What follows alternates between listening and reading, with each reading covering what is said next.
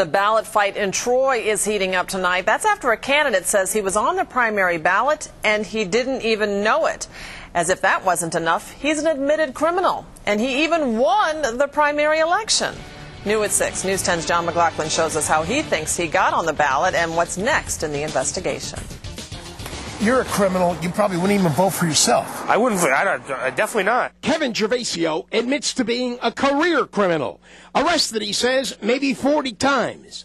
So he says he was shocked last week when his brother Keith Abbott, seen here, told Keith that he is the Working Families Party candidate for Rensselaer County Legislature, even though he lives in Schenectady. Yeah. Me, I got 30, 40 arrests. And I got 15, 16 convictions.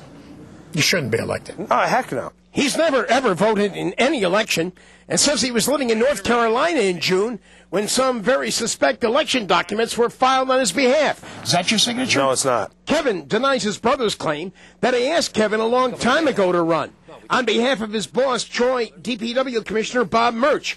But watch now as both men have trouble keeping a straight face. Later, Keith came back and said, my brother Kevin will run. I got this guy who lives in North Carolina. He's got a criminal record as long as your arm, and he'll run. He didn't tell me that. He said his brother would run. You know that your brother's a criminal. Yes.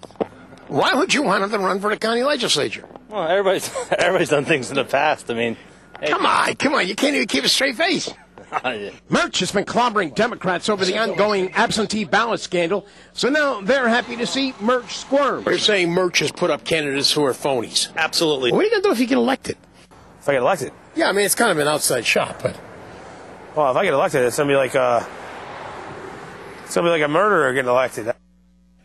Well, Troy Democrats are asking the special prosecutor, who is now looking into the absentee ballot scandal, to also look at Kevin Gervasio's candidacy. Kevin, meanwhile, says he already faces robbery charges at East Greenbush, and he was arrested by Troy police over the weekend for allegedly firing a BB gun at a window. And, of course, he is the Working Family Party candidate for county legislature. John McLoughlin, News 10.